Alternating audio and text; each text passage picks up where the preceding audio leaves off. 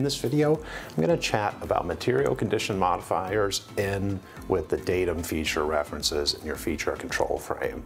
So what I mean is this MMC symbol hanging out over here with the datums.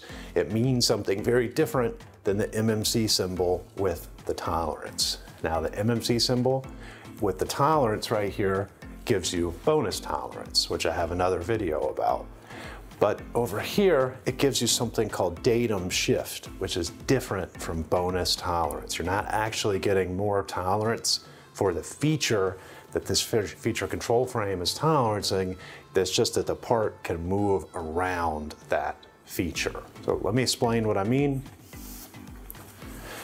So if the datum is a feature of size, so in this case, datum C is not a feature of size.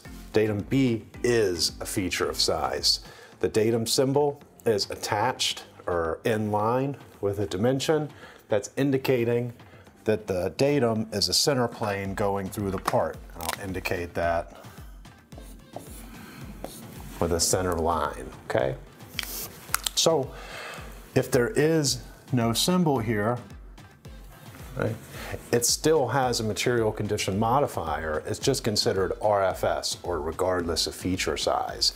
What it's saying, when you inspect this part, you should put it flat against A, get 3 points. You should have something collapse on B to establish that center plane.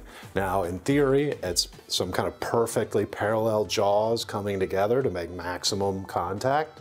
In reality, on the inspection plate, they're going to try to get that as close as they can, right? Those precision jaws can be kind of hard to find. And then datum C only needs 1 point of contact. You just push it against here so you have somewhere to measure from, okay? Now, what the MMC does, it says, hey, don't worry about those perfectly parallel collapsing jaws, right? It's saying you can simulate this at the virtual condition of that feature. Now the virtual condition of 2 inches plus or minus 20 thousandths in this case is 2.02. So the most room that feature can take up. If this had like a perpendicularity tolerance on it, you'd add whatever that geometric tolerance is to the size, and that would be your virtual condition. But in this case, just got a size dimension. We're gonna stick with that. So it's saying when you inspect this part, still gotta put it up against A, at least 3 points so it lays flat, but nothing has to collapse on this part. You can have 2 parallel planes that are set this distance apart, and you can measure from them. So what that allows the part to do is wiggle around inside of that fixture so you can get the best measurement and hopefully meet this tolerance, right? So another way datum shift comes up, since this has an MMC as well, you can check this with the virtual condition of the actual feature.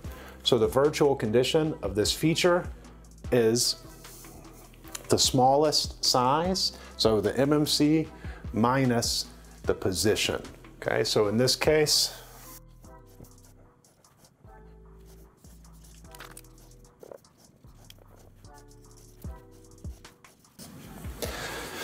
the fixture for the part would look something like this, right? You'd have the virtual condition of this feature, so you'd have a pin or a boss made to gauge tolerances. You'd have the 2 parallel planes set to the virtual condition of datum B, which is right here.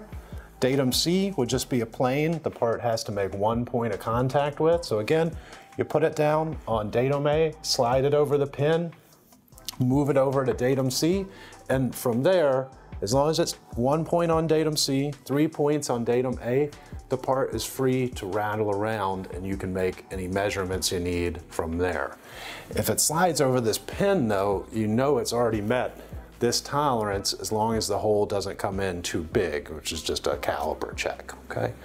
So that's it for this video. I just wanted to talk real quick about modifiers, material condition modifiers in the feature control frame.